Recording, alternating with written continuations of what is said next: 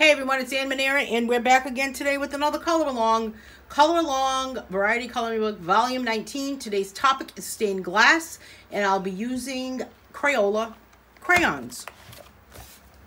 Let's get started. So, simple pimple. Crayola crayons. All we're going to do is color this page in. We're going to turn it into stained glass by really creating a very heavy line on the outline of this page. I have a piece of paper behind my page as usual, and I'm just going to get started. I have a brand new box of Crayola crayons. Who doesn't love a brand new box of Crayolas? And I'm going to get started with my green color. This is called yellow green, and I'm going to start here with this section right here. Now, I'm not sure if we should color this page where it has different colors for each of these sections or this shape, or if we should create a pattern, or I don't know. What do you think? Let me know in the comments what you think.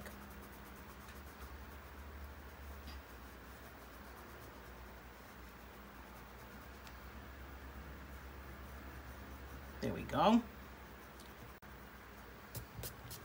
So I think I'm going to at least start with this. I'm going to go from here to here, and then we'll see what happens as I'm moving along. So this is kind of a mandala style, and a much bigger style mandala.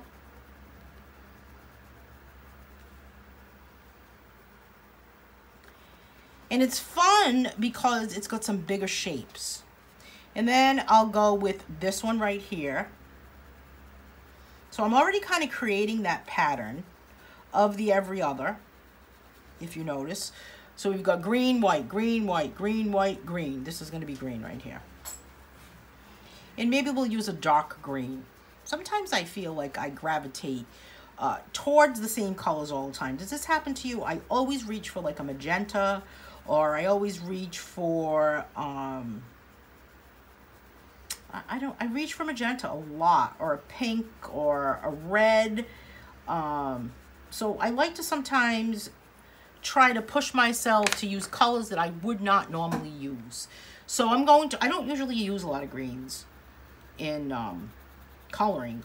When I'm painting, I seem to use a lot of green, but not when I'm coloring. So this one's just regular straight green. I call it straight green. Is that bad that I call it straight green? I don't know.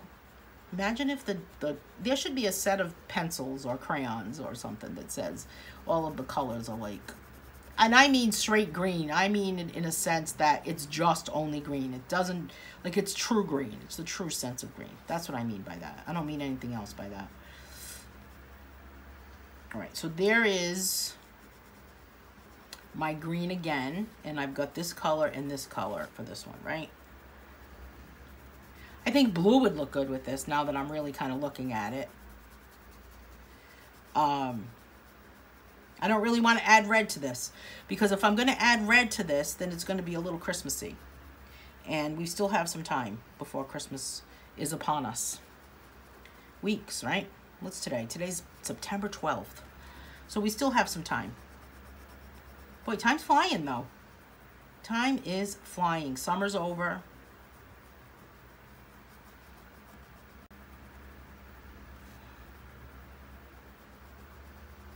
All right, so there's our green. And I'm going to go with the blue. This is blue-green, Blutiful, and Cerulean. I really love Cerulean. I think I'm going to go with that. Okay, so for Cerulean, I'm going to go on the outer portion here. And I guess I will make it go all the way around, as if there is a blue band or circle all the way around. And it's kind of like it's a nature palette I've got going on here. So maybe I'll stick with that. Maybe I'll add some brown in this, or I don't know what other color. Maybe some yellow. You know, another way that you can make it look like up here to be stained glass is you can use crayons, or, well, yeah, let's say with crayons. Using crayons, then at the end, you could actually take some oil, whether it's a blending oil, a professional, like, you know, official oil for art, or, you know, regular old canola oil, olive oil, that type of thing, or even baby oil, and blend it, and it will kind of look like it becomes translucent. And it looks like, it starts to really look like glass. But today's effect, we want to make sure that it looks like stained glass by darkening those lines, darkening those outlines that are the lines that are around it. So I've got that blue. Now we talked about using some yellow, right? So I'm just going to use regular yellow, and I'm going to color within here.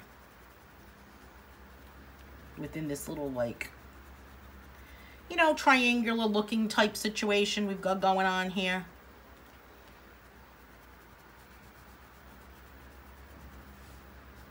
And I guess I'll add some of that right here.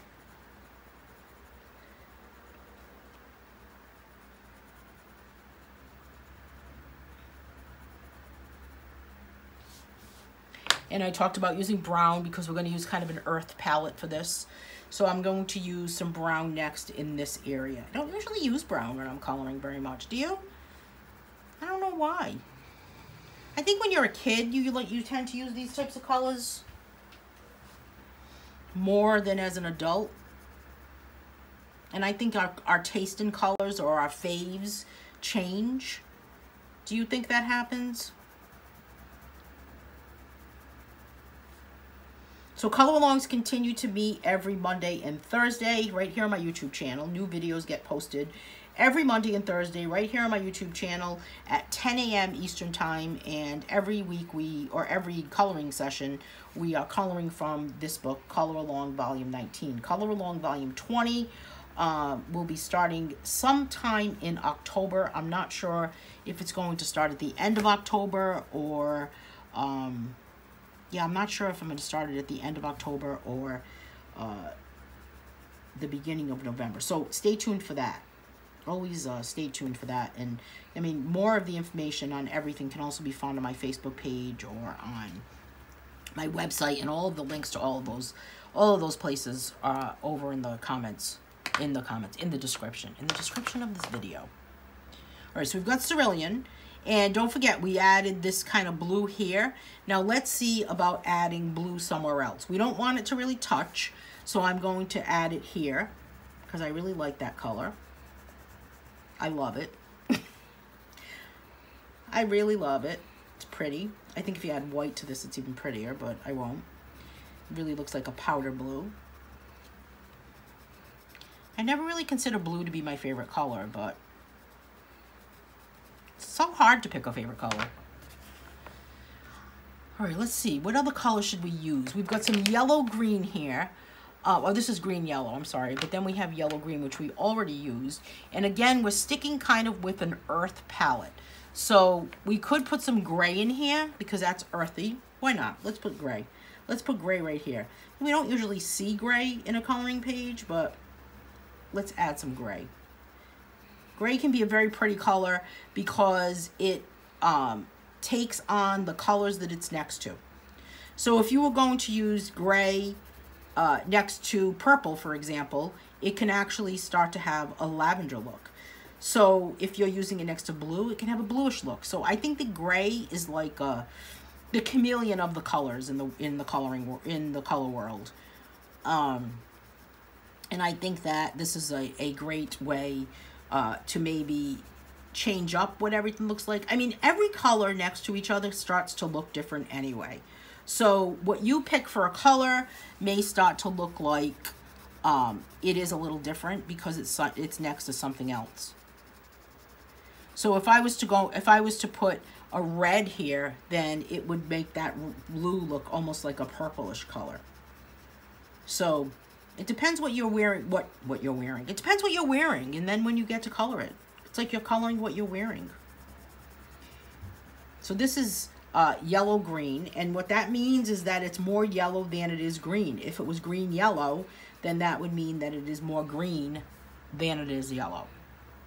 So that's how that works. Now we've got this section here, and I think I'm going to go back with this green. Our regular green, Verde. I always forget that the names are also in Spanish on these crayons.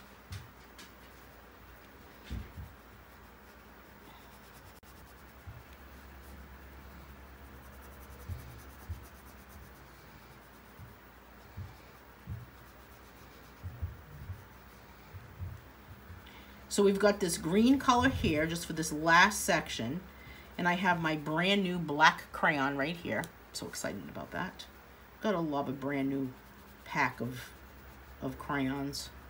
I always seem to break them. They're never the same once the point is gone. I don't know about you, but even when you sharpen it in that big sharpener on the back of the box, to me it's just not the same. All right, so now we're going to go on to our stained glass portion. I'm going to take this black crayon and simply go over these lines. Doesn't make a difference which direction you go or which order you go in. We just want to kind of get that black line to represent the lead that you would see in stained glass that's between the glass. I've always wanted to learn how to work with stained glass. Does anybody work with stained glass that's watching?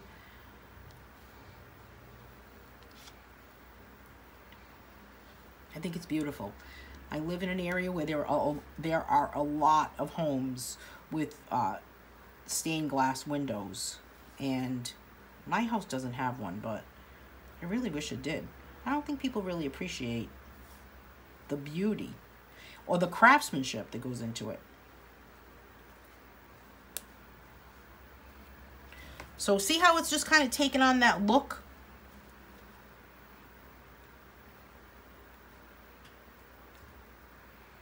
And you could go over this with a marker if you wanted to also.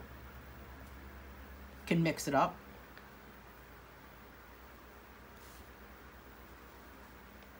I'm trying to press as hard as I possibly can without breaking my crayon, because I tend to break them. I must have a Herculean grip or something.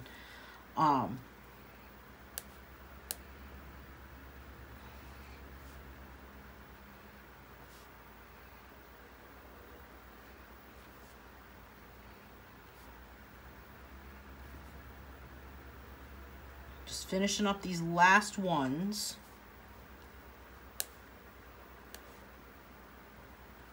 And I'm going to leave the background white because it's not really what this is all about. And you could go back over this with oil if you wanted to. Make it really translucent. But I really think that this definitely has the look of stained glass. You could cut this out completely, pop a little hole in the top of it, and definitely hang it in a window.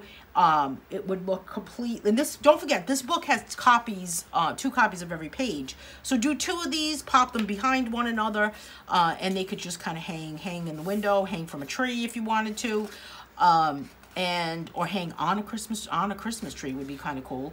And this is stained glass. Hey, thanks so much for watching, everyone. Catch you later.